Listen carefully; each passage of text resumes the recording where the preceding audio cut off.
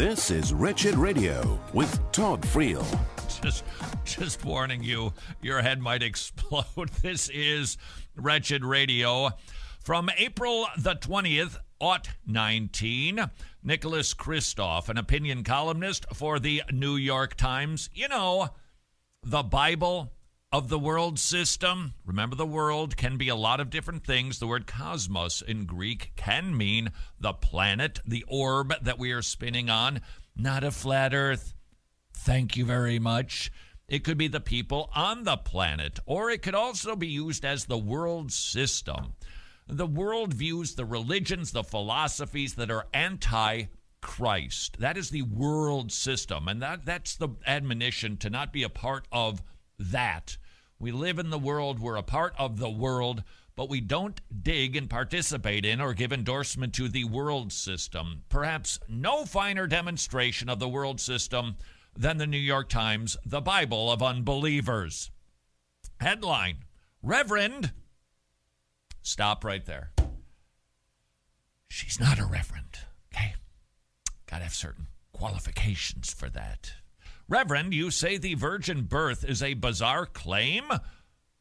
To whom was Nicholas Kristof speaking? The president of Union Theological Seminary. Now, I know the uni rule applies. Don't forget the uni rule. It is a good one. I'm not sure it's perfect, but it's very close. Anytime you hear of a church body or denomination that has those three words in order, chances are very good. It's wonky.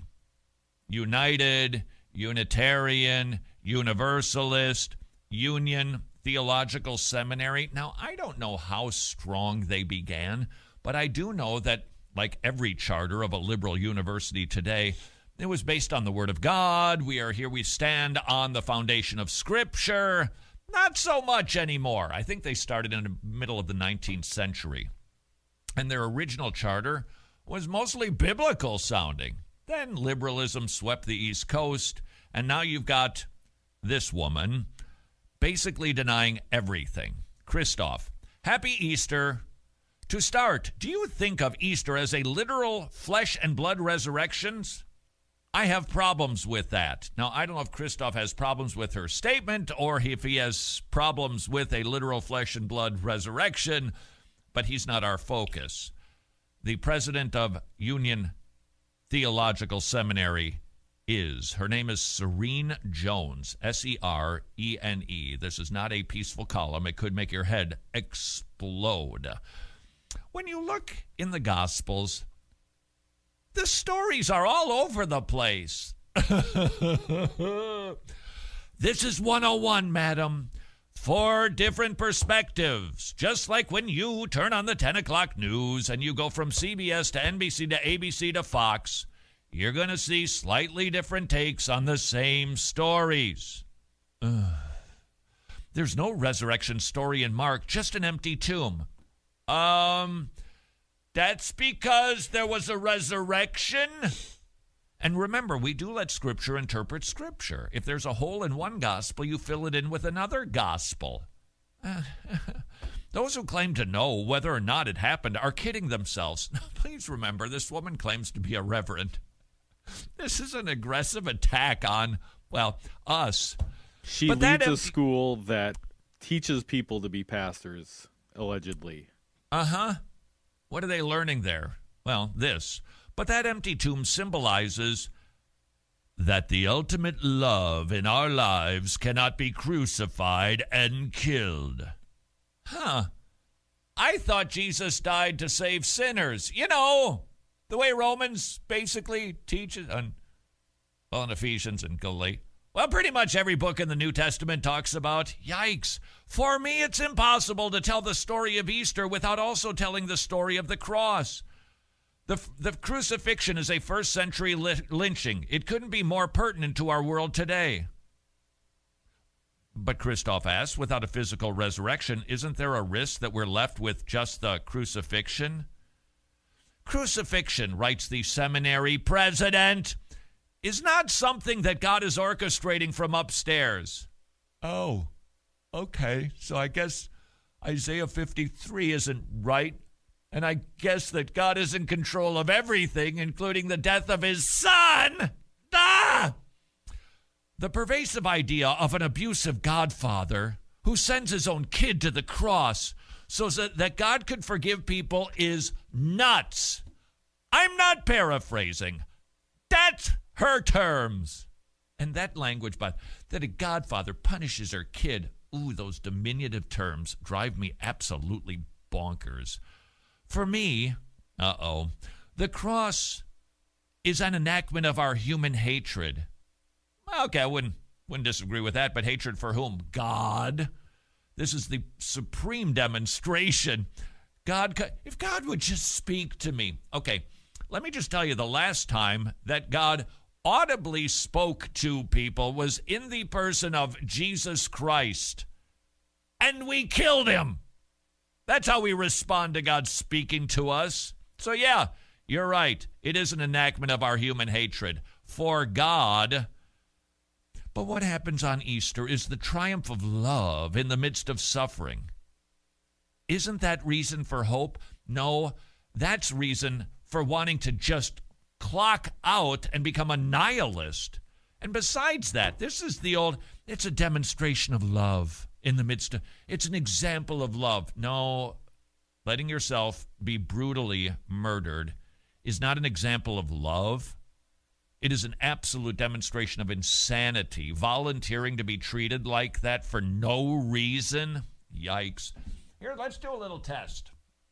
Besides, by the way, I didn't edit any of that. You just heard the whole, like the first two paragraphs, and it just keeps getting worse. You can read it yourself at New York Times, but just make sure you put a helmet on with a really good chin strap. Let me just read something to you, if you don't mind. I don't think you will, because it's from the Bible. Starting at Isaiah 52, verse 13. Behold, my servant shall deal prudently. He shall be exalted and extolled and be very high. Just as many were astonished at you, so his visage was marred more than any man, and his form more than the sons of men.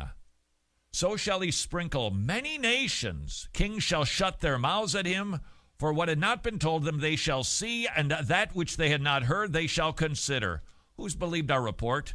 And to whom was the arm of the Lord been revealed? For he shall grow up before him as a tender plant, no form of comeliness. When we see him, no beauty that we should desire him.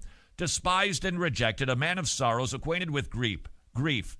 And we hid, as it were, our faces from him. He was despised, we did not esteem him. Surely he has borne our griefs, carried our sorrows, stricken, smitten, and afflicted by God. He was wounded for our transgressions. He was bruised for our iniquities. The chastisement for our peace was upon him. By his stripes we are healed. We like sheep have gone astray, turned every one to his own way, and the Lord laid on him the iniquity of us all. He was oppressed and afflicted. He opened not his mouth, was led as a lamb to the slaughter, silent before the shearers. So he opened not his mouth.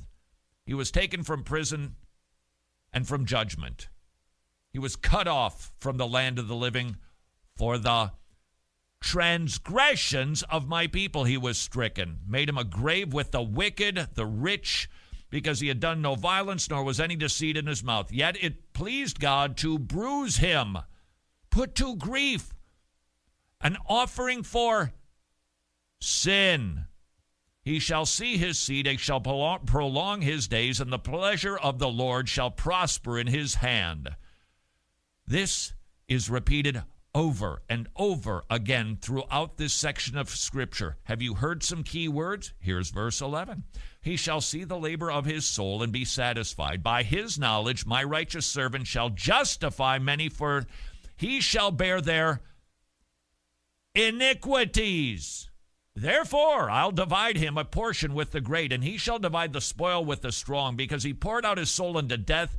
He was numbered with the transgressors, and he bore the sin of many, and made intercession for the transgressors.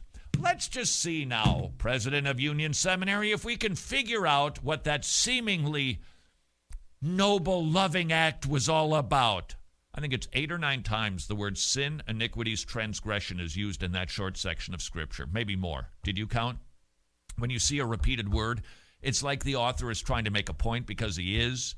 you see repeated words over and over and over and over and over again. What is he trying to say? I'm not trying to be emphatic here. This lamb is going to be slaughtered for sins, for transgressions, for iniquities. Hello, president of Union Seminary. But then again, she probably has unhitched her Old Testament anyway. If Jesus Christ was brutally beaten and hung on a cross as an example of love, then sorry, he was insane. There's other ways to demonstrate love than by being brutally crucified and gasping for breath unto death. Instead, it was for the forgiveness of sins. That is what Good Friday was about, and that is what Easter demonstrates. He paid it in full. It is finished. That's the glorious gospel. Why this Union Seminary is even in business anymore is a mystery to me. Until tomorrow, go serve your king. Would you please like, subscribe, or share this video so other people can enjoy this professional Christian content?